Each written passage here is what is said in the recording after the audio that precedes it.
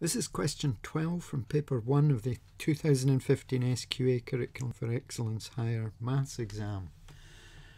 We're shown a diagram which is a cosine graph, or a graph related to a cosine graph. Its amplitude we don't know, and the period of it we're not sure of, but it's certainly based on a cosine graph transformed in some manner or another.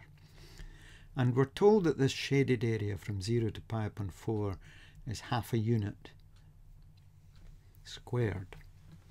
We're asked to work out the value of this. Now, you might be surprised at how few marks there are for this question, so there's some subtlety going on. We don't really need to work out a lot of detail. There's not a lot of calculation in this question.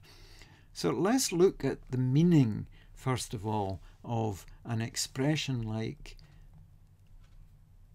integral a to b of some function.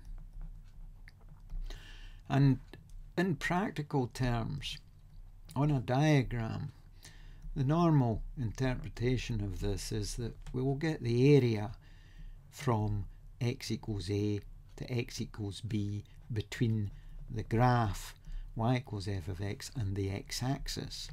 So that integral would give us the area of this. Now, if the graph happened to be below the x-axis between a and b, then this would give us a value which is the negative of the area. And then there's the peculiar situation where a graph crosses the x-axis between a and b, and certainly this integral does not give us that area, because the part above the x-axis would come out calculated as a positive value in this integral, and this would come out as a negative value. So parts of this negative area, if you like, would cancel this positive area. So below the x-axis, values for the area come out as negative, the true positive area, and parts above the x-axis come out as the actual area. So in this example here, we're told that this area is a half. Now let's get rid of these little explanation diagrams and have a look at the symmetry of this graph. It is a cosine graph. If we continued this graph on up to this point, there is a terrific symmetry in this, in that this area here would be identical area to this. There's an axis of symmetry in what I've drawn down here.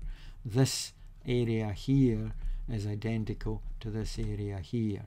And in fact, this area and this area are identical. In fact, all four areas here are identical. We can rotate this graph half turn around this point. This area would fit on top of this area. We can reflect about this line, and this half of the graph would fit on top of this half. So there's a terrific symmetry, rotational and bilateral symmetry in this. But the net result is that this area here, this half unit squared area, is identical to the area of this, but because this is below the x-axis, in the integral this would turn out to be minus a half, and in the integral this area here would turn out to be a minus half. Now we can't really say it's minus a half unit squared because it doesn't give the area, but if we look at that integral from 0 all the way up to 3 pi upon 4 there, and it doesn't matter what the formula is, it happens to be a cos bx. I mean, in the sense that we don't need to find a and b, but we do need to know it's a cosine graph, otherwise the symmetry wouldn't work. But this integral from 0 all the way to 3 pi upon 4, this would turn out as a half, this part would cancel it, would be left with this third part.